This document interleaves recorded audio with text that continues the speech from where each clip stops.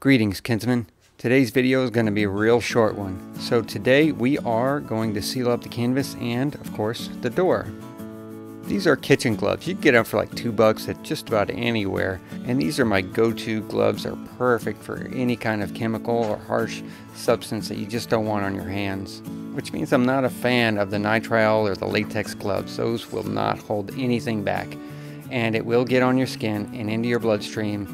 And that's a whole host of problems you don't want anything a part of. So now I'm applying the tongue oil and I'm rubbing it into the wood, and this is going to take 2 or 3 coats at least. And you're going to have to constantly go back and re-wet your rag, and you got to use a rag. A brush or roller just isn't going to do it. Reason being is that you don't want to go on too thick. Thick coatings won't dry nearly as fast or at all. I've had some coatings that just remain sticky forever. Past projects, I'd have to strip that old sealant off and sand it off, and it was just hours and hours and hours of work to remove that sealant. You don't want that. So nice thin coats with a rag. We're going to leave our door drying in the garage, and we're going to head outside and unroll our canvas. And it didn't take long for the leaves to gather, so make sure those are off before you start spraying. What I have here is just a power sprayer that I got from a discount tool store. You know which one. And I'm sealing it up with Thompson's water seal. Now originally I swore by it was good, but after a year this stuff still remained oily, so it's not ideal. Right now I have to run over and refill the bottle. I had to do this very regularly. I had to go through about 3 to 4 gallons of this Thompson's water seal in order to seal up all of the canvas, and that's not a lot of canvas. I have just recently resealed it with boiled linseed oil and mineral spirits. Do a 50-50 mixture and it solidifies after about 3 days.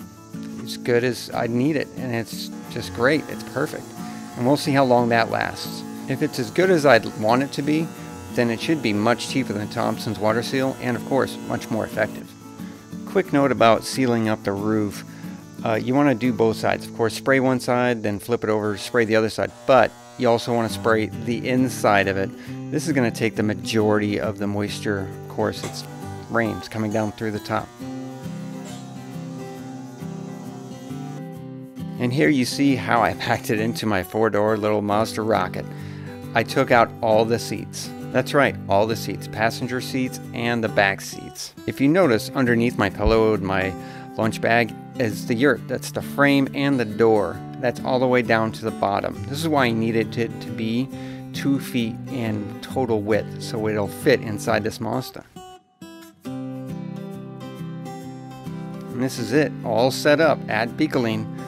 It's 10 foot in diameter, and it's already gone through some pretty heavy rains at this point. It's about midweek. Threw down some straw, nice and comfortable. And as you can tell, there's not a whole lot of room, but it's extremely versatile, as I'll point out throughout this little tour.